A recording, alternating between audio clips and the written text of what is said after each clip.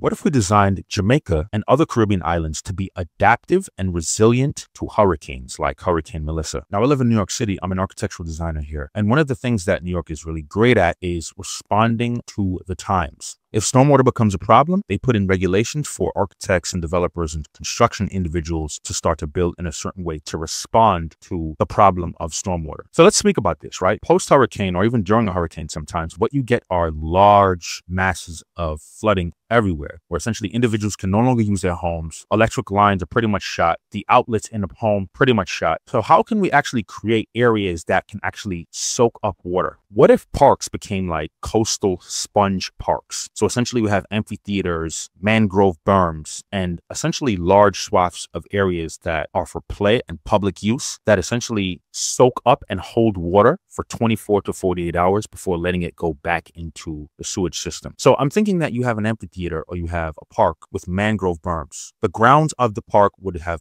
porous settlements, 48 inches deep, that essentially holds water like a sponge. Doesn't necessarily drain it, but it holds it. And if you could look at the overall square footage of the island and start to build in a way where you identify almost like the areas that sink the deepest, you could find those areas and then essentially create these public parks for individuals to play with on a day-to-day basis. But they also play a huge role in capturing and holding water for a specific time frame, alleviating the pressure on the sewage system, and thus hopefully less houses would have to deal with flooding. This is just one idea on how we can make the island of Jamaica more adaptive and resilient to hurricanes during hurricane season. Let me know how you feel about this in the comments. This is the Jamaica 2040 plan, and I will be speaking more about this in videos to come.